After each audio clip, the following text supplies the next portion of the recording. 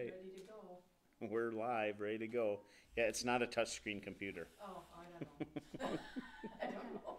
I actually see that with Yeah. hold a little bit. My phone buzzed so I can tell we're on. Yeah. Oh, all right. Yeah, so why don't we pray and we'll get started tonight. Jesus, thank you again for your love and mercy. And we just invite your presence into this Bible study tonight, that you would lead us and guide us by your word, and that your spirit would lead us into all truth, that you'd encourage us and strengthen us. In Jesus' name, amen. Well, good to have everyone tonight. We're missing Brother John and a couple others that are not here, but Dallas. But we're going to continue, and for those that are able to join online, we're glad that you're with us. So last week, I talked a little bit about doing like chapter studies, how there's some chapters in the Bible that focus on one topic, and I think we did love last week, right? And we talked about 1 Corinthians 13 and really, Charity. yeah, charity, right. And of course, the Bible talks about two different types of love. There is phileo love, which is brotherly love, and that's where the city of Philadelphia, that's what Philadelphia in the Greek is. It means brotherly love. And then there's agape love, which is, it means like a love feast is really the translation, and it's from God, God's type of love. So tonight we're going to talk about faith. We mentioned that scripture, there abides these three, faith, hope, and love, and the greatest of these is love, that scripture said last week. So now we're going to talk about faith. And I think it's just interesting. We mentioned this as well a couple weeks ago when we were going through the miracles and signs and wonders, that it seems almost odd, but that love is not a condition for one of the gifts of the Spirit. So he said, though I have the, gifts of tongues, I speak in tongues of men and angels, but have not love. If love isn't our motivator, then I'm nothing. So I think I think we could understand that one of two ways, that that we have not been made perfect in love, but yet, the Bible says that when we receive the Holy Ghost, we are to grow in God. That's when we're born again, that's the beginning, right? Right. But as we mature, that's fruit of the Spirit.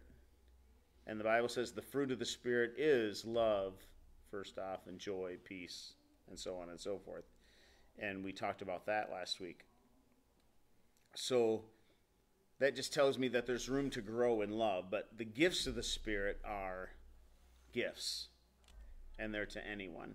They're not a sign of spiritual maturity. They're just a gift from God, and anybody can be using a gift. So tonight we're going to talk about faith, and this is not the gift of faith as is found with the gifts of the Spirit, but this is just faith that God gives. And we know that the Bible says faith comes by hearing, and hearing by the Word of God. So Hebrews 11 tells us that now faith is the substance of things hoped for and the evidence of things not seen. So the first thing it does is it defines faith. Substance of things hoped for and the evidence of things not seen. So it means that though we can't see it, we're still going to act upon it. And when we act upon it, then the evidence will come afterwards. So faith is the fact that we are stepping out believing that God is going to do what God said he's going to do. The evidence doesn't come first, it comes afterwards. Kind of like, I don't understand that. so it's kind of like the evidence of the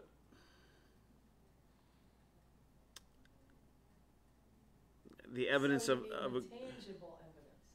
Yeah, the response. So faith is the substance of things hoped for. It's the tangible part of the things that, it's the evidence of things that we cannot see. That's what faith is. But yet, so when we think of tangible or evidence, we think of something physical that we can see or touch, right? But it's the evidence, But if you trust and know in your heart, that's also evidence, because you know that that's, But there's going to be, so if you trust and know in your heart, then there's going to be action that you're doing, right? well, yeah. It's more than just a mental acknowledgement. It's the fact that, okay, I believe God answers prayer, so I'm going to pray. So my prayer, Peter said, Lord, if it's you, bid me to come out of the boat onto the water. And he said, it's me. So Peter believed that it was the Lord. So the evidence of his belief that it was God was that he walked out of the boat onto the water towards Jesus. He could have stayed in the boat and said, Jesus, if it's you, some other form, where it doesn't challenge his faith or gets him to get out of the boat.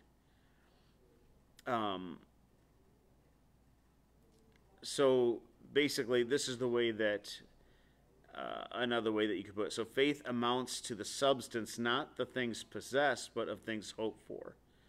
And it's evidence, not of things seen, but of invisible things. So we trust God, so we allow Jesus to lead us in our lives. We believe that living for God is going to lead to blessings of God. The blessings don't come first, and then we serve God. I don't know, I'm blessed to just know who he is. Right. So think of Job for a minute. Sure. The devil said to God, doesn't Job serve you for naught? So basically he was saying, you're blessing Job, so Job is serving you. But God proved to Satan, no, Job is serving me, so I'm blessing him. Sure. Right? Mm-hmm. So it's that his faith was the evidence of things that he couldn't see. Evidence of God's blessing. So when he did that, then it's kind of like the scripture says, these signs shall follow them that believe. We don't seek the sign, we seek the Lord. Right. And then the sign follows. Right? So faith is the substance of things hoped for, the evidence of things not seen. It does seem kind of hard to understand. Well, it's very hard to understand. Kind of like if you go into a room, you turn the light switch on, the lights are going to come on. Right. And when they, Can't see the electricity. No. And but if they don't, then you wonder something's wrong, right? so you have faith, okay, well, it's going to go on. Yeah. Light bulb. And you don't think about it. You don't think, boy, I sure hope this light goes on. No, every time you go in there. No, you just go in there and Yep, flip it on. Right. So it defines faith, and then it says the results of faith in verse 2.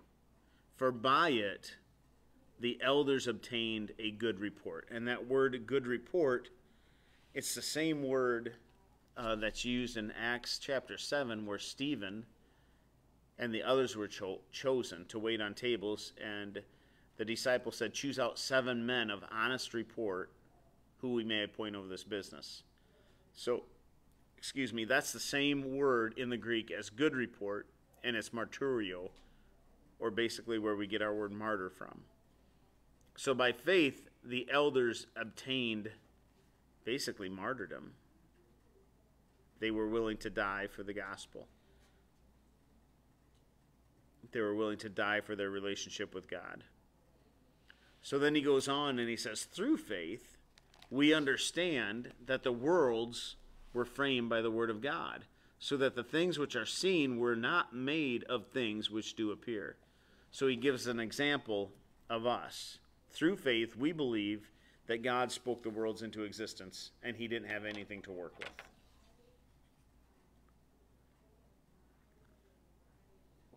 So we have to believe that by faith, right? Right. Because we just have to take it by faith. And there are a lot of things in the Bible that we have to take by faith. There's some things that maybe God necessarily isn't going to show us or prove to us, that we just have to believe by faith. But our faith, it's more than just saying, yes, I believe that, but it's our life is exempling that we believe that. And so the other things that God does answer, so when we do what God's word says, in faith, and then God responds in the way that aligns with his word of what we were doing, that builds our faith. So faith comes by hearing, and hearing by the word of God. So when we apply the word of God to our life, and then God responds and honors our faith, that shows us that if he did that for that, then certainly he's who he said he is. Is any of this making sense? Yep. For instance, I remember having a conversation one time with somebody, and we were talking about the validity of God and the Bible. And this individual didn't believe necessarily God or the Bible, and they believed something else that they believed something else. And I said, well, I used a quote I heard one time, and I said, well, someone with an experience is never at the mercy of someone with an argument. And then they qualified that they had a spiritual experience. And my point was that when you can have a spiritual experience, anybody can. There's all kinds of spirits out there. Right. But when you have an spiritual experience that aligns with God's word, what does somebody else's spiritual experience align with? Does it align with God's word? Because if it doesn't, then that's a spiritual. The enemy can mimic or do anything. So when I have when God says he's a healer and I experience healing, then I know by faith that God did it. But you can have a supernatural spiritual experience in a negative way or something that's not of God, and if it's not found in the Word of God, then that's not the same as having an experience that is founded in the Word of God. People have spiritual experiences at those hard rock concerts or whatever they call them now. You can have a spiritual experience in a seance or playing with a Ouija board or whatever. And some of those even align with the Word of God, because he says, do not seek out those spirits and those types of things. Don't seek after those things. Right. So then he goes on from verse 4 all the way through verse 31 of talking of individuals and mentioning individuals. He starts out with Abel. By faith, Abel offered unto God a more excellent sacrifice, testifying of his gifts. By faith, Enoch was translated that he should not see death, and he was not found because God had translated him. And before his translation, he had this testimony that he pleased God. And then we find, we quote verse 6 all the time, Hebrews 11 and 6. Without faith, it's impossible to please him. For he that cometh to God must believe that he is, and that he's a rewarder of them that diligently seek him. But that's connected to Enoch. By faith, Enoch was translated that he should not see death, and was not found because God had translated. And that means he just disappeared. He took his whole body. For before his translation, he had this testimony that he pleased God. But without faith, it's impossible to please him. So then he goes on and he speaks of Noah and Noah's faith about the building of the ark. He goes on and then he talks about Abraham. And Abraham is a little bit lengthier when he talks about Abraham and Sarah. And then he goes to Isaac. And verse 20, when I was reading through this, I caught something I had never caught before.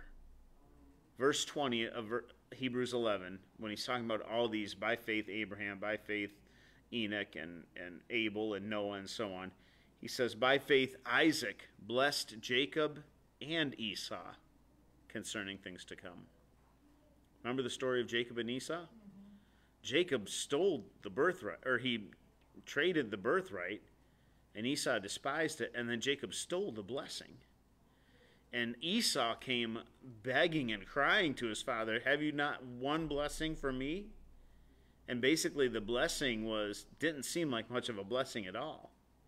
It wasn't that your vats are going to overflow with corn and wine and that you're going to, your brothers are going to serve you and all the blessings that Jacob got. Say no. He did bless him. You're right. And so it says, by faith, Isaac blessed Jacob and Esau concerning things to come.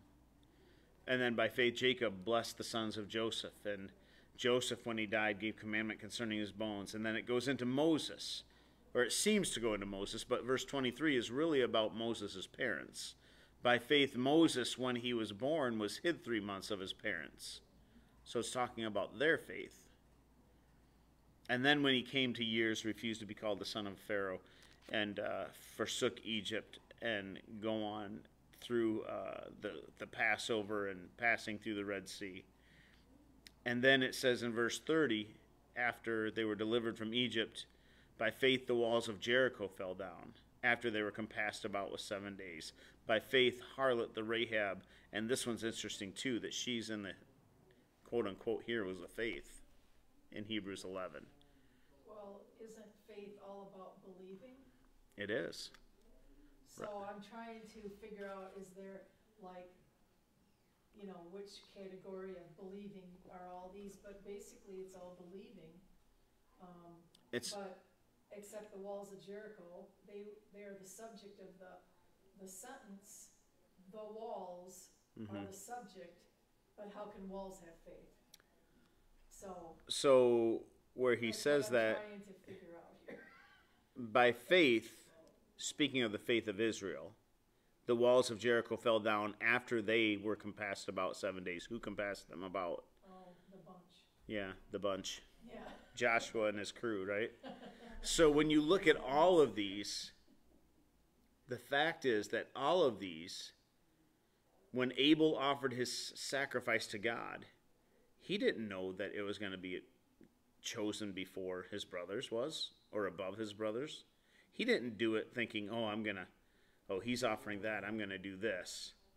He just by faith did it. And he offered a better sacrifice. So the fact that it was better... Well, he offered an acceptable sacrifice. An acceptable sacrifice. Which just happened to be better because... More excellent. Right. Acceptable. Enoch didn't know he was going to be translated. He wasn't like, now that I'm translated, I better serve God. Or he didn't do it with the intention to be translated and taken away. He just served God with so much faith that God said, you're too good for this place. And God took him.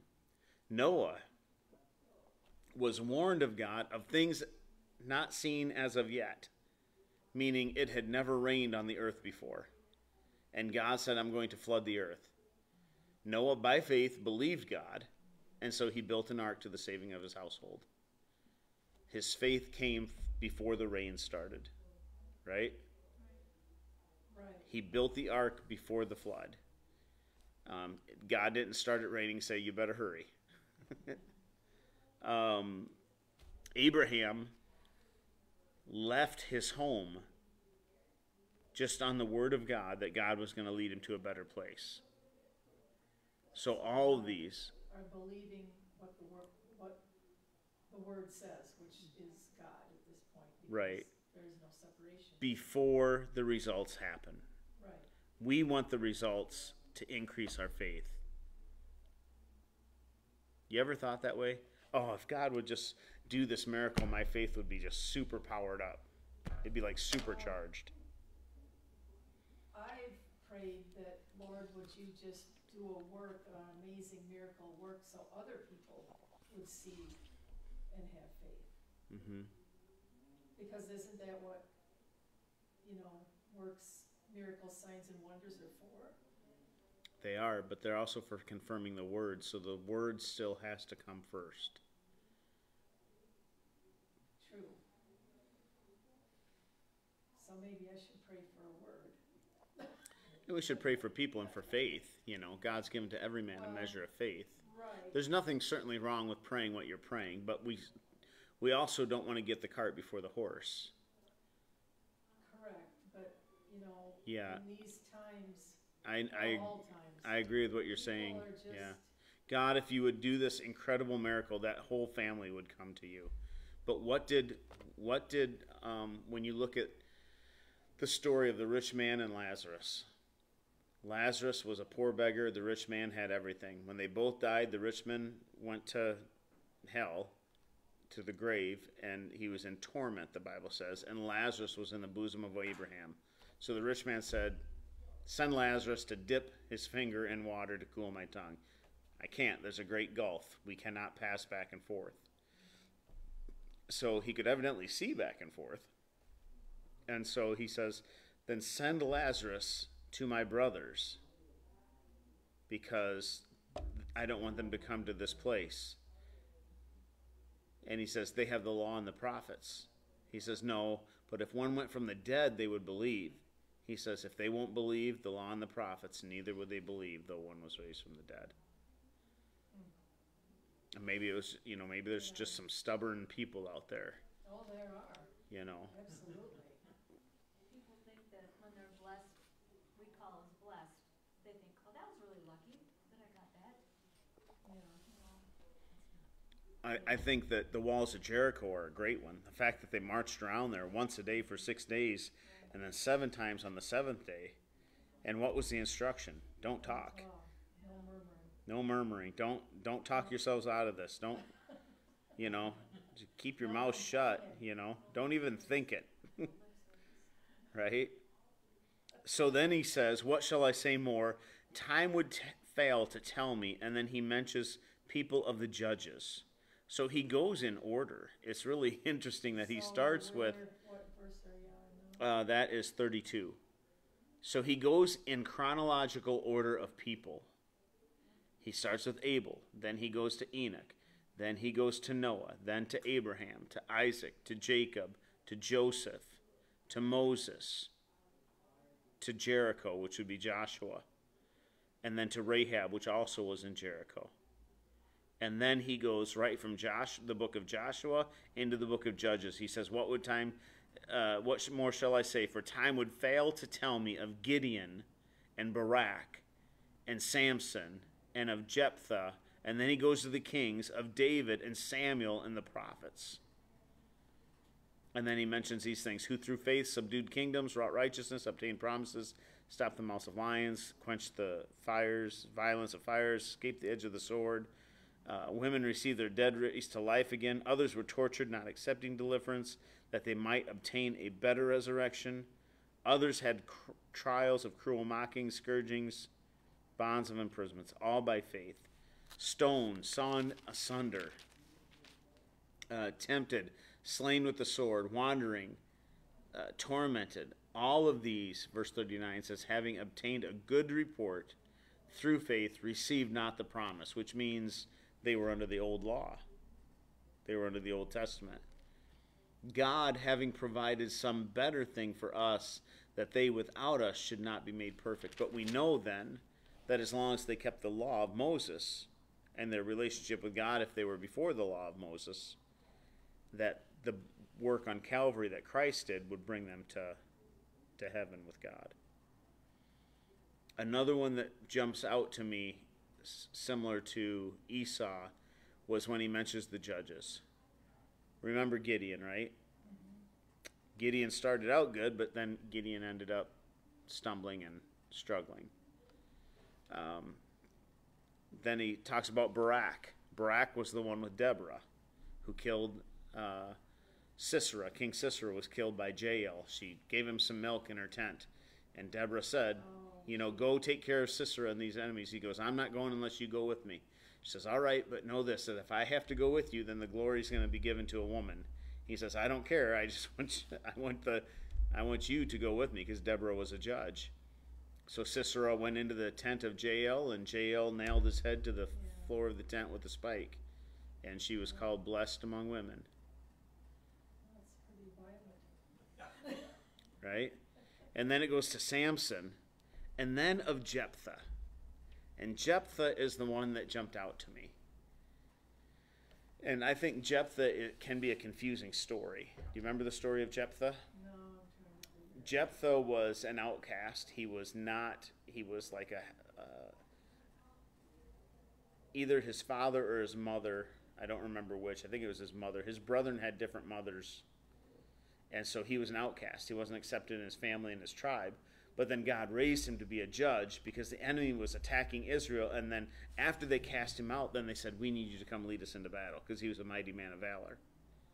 And so he says, now you're wanting me in this. So he does all these things, but he made a vow to God. He says, God, if you'll deliver the enemy into my hands, the first thing that meets me when I come home, Oh, it's that. I'll give to you. That's Jephthah. And his daughter No wonder I wasn't thinking about it. came That's out a of the great house. story. Yeah. And his heart was broken, had to give her. Now, some people think that he offered her as a sacrifice to God because it says the girls' city would go up and mourn for his daughter. But God is not into human sacrifice. And I have a hard time believing that that was the situation. What I really think is that she dedicated herself, because it says they mourned her virginity. So I think that he only had one daughter.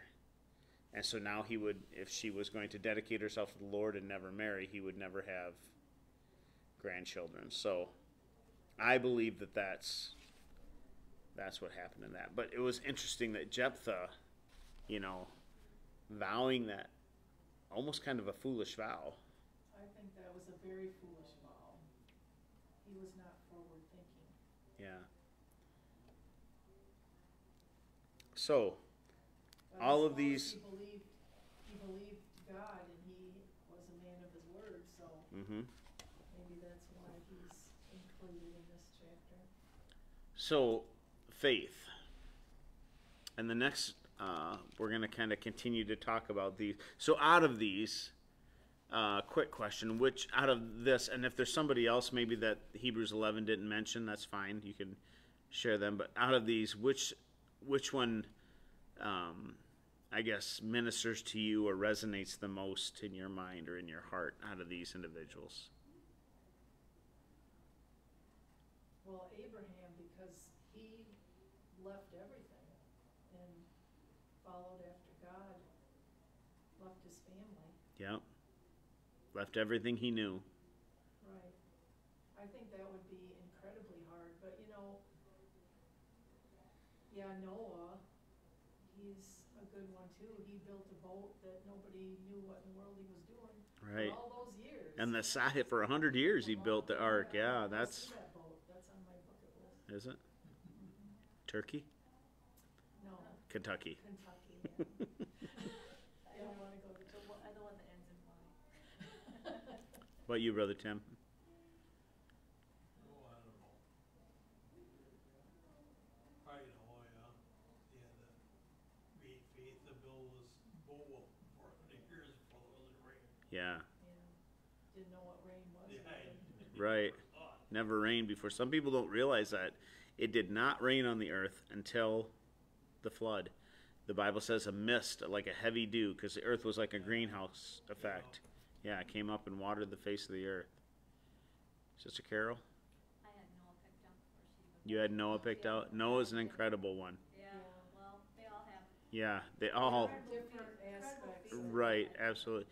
I think the two that jump out the most to me, and I'll go in order from, I'll save the best for last, I'll just put it that way. So the first one's Rahab, because she's in a heathen nation. Right. But yet they heard, the whole city, she says, we have heard how God has delivered you and done all these things, and our hearts melted, and we could not get through. We couldn't fathom how we're going to do this. She says, so save me and my family. Yeah, because she believed. Right. But she was from a heathen nation. She was a prostitute, the Bible says. But she had enough faith but the Bible says the whole city believed that. Mm-hmm. So why couldn't the whole city just turn themselves over and lived? I don't know. The first one for me, though, is Enoch.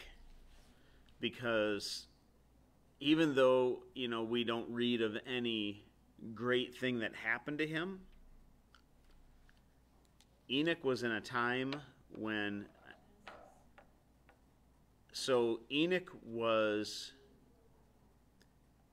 in a time where the whole world was evil. He was a part of that generation where God said the entire world is wicked before me. I'm going to destroy it with a flood. So when Abraham had 100 years to build the ark, I think Abraham's Noah did. Noah. I'm sorry. That's all When Noah had 100 years to build, yeah, not Abraham. When Noah had 100 years to build the ark, if you do a timeline, it shows that Noah's grandfather, Methuselah, died the year of the flood. So the year the flood started, Methuselah, who was the oldest man in the Bible, died. He was Abraham's grandfather. I believe that he was righteous. Noah's father, Lamech, before that, died before his father. And I think that was 70 some years before the flood or something like that. So they were right near the end. So they were definitely at the end time when God was going to judge the world. But Enoch was pretty young. Enoch would have, if Enoch would not have been translated, I don't know in the timeline. I would have to do a timeline and just see if you add 600 years to his life. In Genesis, chapter 5, 23, 21, 22, 23, it tells about Enoch and Methuselah Yeah, so it was, and Noah. yeah, so Lamech died sooner. So either way, just the fact that he, when the world was completely evil, him and his generations continued to serve God. So he's another one. But definitely all the other ones, I agree with you guys 100%. And the ones that and then the last chapters who they don't even mention, the ones that, were beaten and imprisoned and cut in half and stoned and all of these things. So now the question in the last couple minutes here is, hearing this, what can we do with this? I mean, this is written to us. It's to the New Testament. It is written to the Hebrews. But what can we as the church, how can this affect us? How can we take advantage of what we're reading of this testimony of these people? Well, we can take heart, because sometimes we're pretty hard on ourselves, and we judge ourselves harshly, I think. And we can take heart that, the Lord, these are the big guys that did amazing works for God, and he used them greatly. But we are also believe God. We also believe him because we stand upon his word. We believe his word. We believe the gospel, the good news, and we're living by that gospel. So, we think, well, we don't have a lot of faith. Well, yes, we do. Yeah. We do have faith, but what we do with it, how God chooses to use us, he used Noah, but there was an Abraham, wasn't there more people in that age that he could have used too? Yeah. Well, I think Noah was about the last one. If it wouldn't have been for Noah, Oh, right. Interestingly, if you do a timeline, when Abraham, I forget how old he would have been, but Abraham and Noah were alive at the same time. Yeah, I did hear that. So after 'Cause Noah, they lived I don't know if they long. knew each other,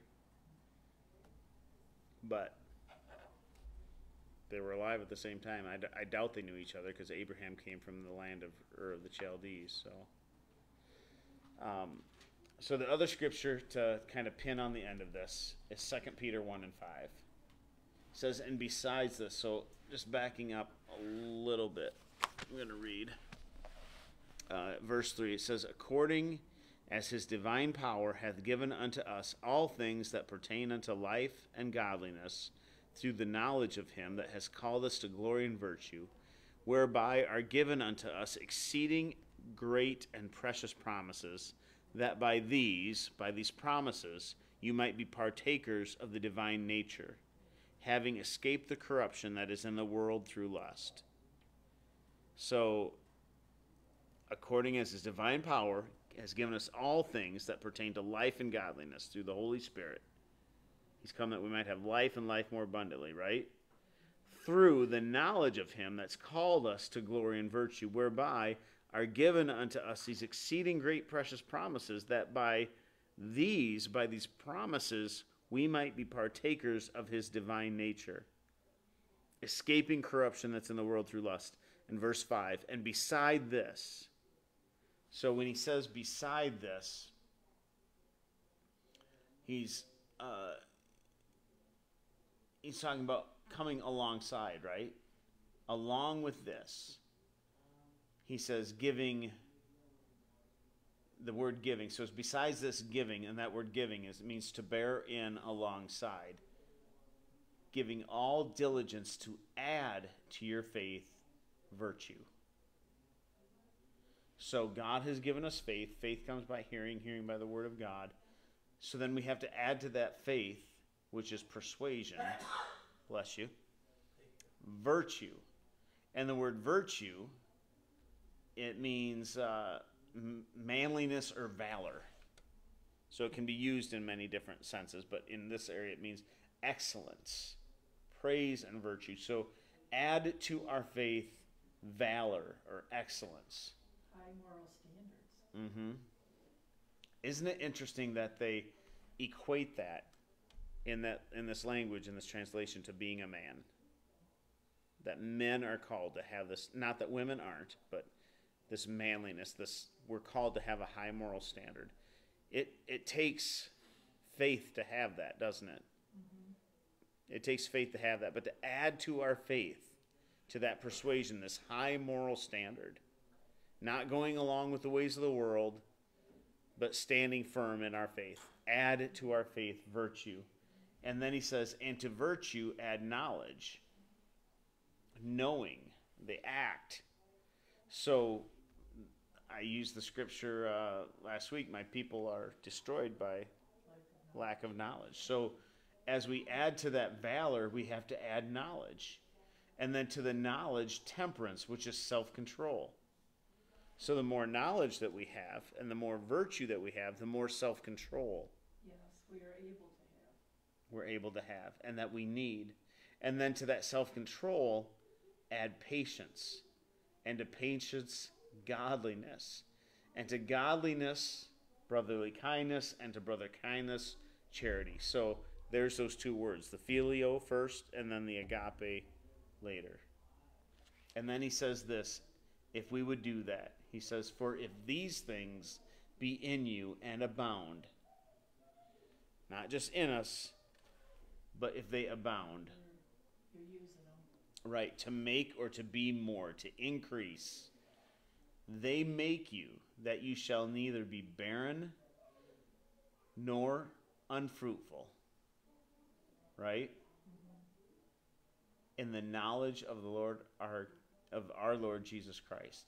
But he that lacketh these things is blind and cannot see afar off, and hath forgotten that he was purged from his old sins.